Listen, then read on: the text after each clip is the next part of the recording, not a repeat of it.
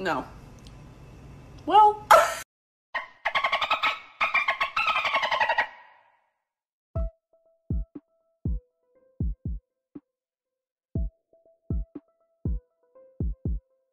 What is good, Dolphin fans?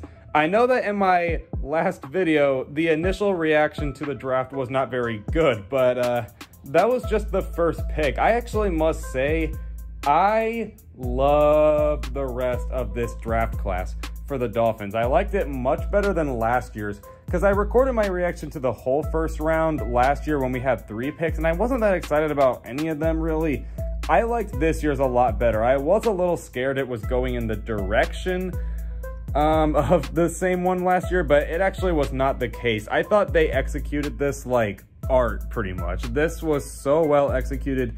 I understand why they made some of the moves they did now, and I actually really like it. And in my opinion, after this, I really genuinely think we are a playoff team, and there's just absolutely no reason that we should not be a playoff team this year. But let's go ahead and just review these draft picks, and we'll start with Jalen Waddle, obviously. So, obviously, I didn't have the best reaction to this. It's nothing against Jalen Waddle. I just don't like the fit, to be honest. Now, I understand that the Bengals also took our guy, and a lot of people thought they were taking Penei Sewell, so you know, a lot of people also just didn't expect that coming. I do think the Bengals messed up, by the way. I think they're going to regret not getting offensive line help. But I especially didn't like it because I don't think this was a guy you needed to trade all the way back up at 6 to get. Like, they may as well have just stayed at 12 or trade down again. I don't know. I just don't like that. And you already have your deep threat receiver with Will Fuller. You're basically just getting another one of him. I don't know. Now, I'll give this the benefit of the doubt, especially seeing after, you know, what happened in the rest of the draft. But this was probably my least favorite pick. Actually, I do agree with getting a receiver, just didn't particularly love the fit here was all. But anyway, the rest of the draft I did really like. So we got Jalen Phillips, the edge rusher out of Miami. So I do like this pick. I like that they actually addressed edge like I wanted them to, and they definitely did it earlier than I was expecting, but I do like that they did this. I agree that secondary is more important than the edge rushers, but you can't really keep on relying on them to save you every single week because they're going to get burnt out eventually. So I like that they did address this need, and especially seeing with what the next pick is, there is just no reason our defense should not be any good next year. Like, or I don't know if I said that right, but there's no, I don't really care about going back. You guys know what I mean. That defense should be monstrous. It should just be really good because now it's not just Xavier Howard and Byron Jones making plays. Now we actually have edge rusher help, and especially I love the next pick. Oh my goodness. Javon Holland, the safety out of Oregon. Love the pick. Love it. You can tell this was a guy that Brian Flores wanted pretty badly, honestly. He was targeting him for a long time.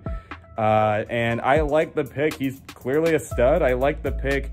And again, it's not just Xavier Howard out there. Now the secondary is completely stacked. If we don't have the best secondary in the league, I don't know who does, because that is a loaded secondary. And then now you got Phillips to help with the edge. So that defense, you know, if Tua doesn't play all that good, we might still have our defense ready out there and ready to honestly save us. But yeah, and then also Brian Flores as our defensive coordinator, pretty much at least. Like, I'm liking it. I really like these moves. And then they traded up to get Liam Eichenberg. And that shows that that is the guy they wanted all along. It wasn't that they didn't want to get tackle like I thought at first, and I knew that that was a need. I knew there was a reason they were reshuffling the O-line is because they knew that was a need, and I just don't understand why Dolphin fans didn't think that for the life of me. They just wanted to rely on Austin Jackson. Like, no, like, I'm not saying he can't be good, but I don't want to just wait and see if he'll do it one day. Like, go ahead and just get someone now. And I like that they did go out and do that with Liam Eichenberg. So the execution of this, I did really like it, and I like the pick here. I thought the second round for the Dolphins was their best round. And I think Javon Holland was the best pick of the draft, by the way. And they also went out and got tight end Hunter Long. You know, not a bad pick. I don't think they're going to use him for anything else other than maybe blocking, because he's a better blocker than Mike Gesicki, but I don't know. But I'm actually fine with the pick. Not like one I'm super happy about, but not super mad about either. It's just in a way just kind of a good pick for me. Now the two other picks in round 7, Larnell Coleman and Jared Doak. Sorry if I'm saying them wrong, but I would be lying to you if I said I really knew anything about them, to be honest with you. But I mean, you know, it's whatever. It's just 7th round picks, so we'll give them a shot. You never know. Some of those late round picks turn out to be super studs. So anyway, I would probably give this Dolphins draft an A-. Only reason it's a little lower on the A grade is because of the Jalen Waddle pick. I'll still just give it some time, and I also just don't really know the last 2 picks, but yeah, I'm actually super ecstatic and happy about that 2021 draft. I really am. Let me know what you guys think about it, because I loved it. I liked it way better than last year's, and I think in general we're actually having a better offseason than last year. So this really does just kind of depend on Tua, because it's not just the defense that's loaded now. This offense is actually really good too. You have Devontae Parker, Will Fuller, and now Jalen Waddle there, and Mike Gesicki for your receiving threats, and Hunter Long too. And even this O-line is now improved. So this really is just kind of all on Tua, but maybe that's for another video.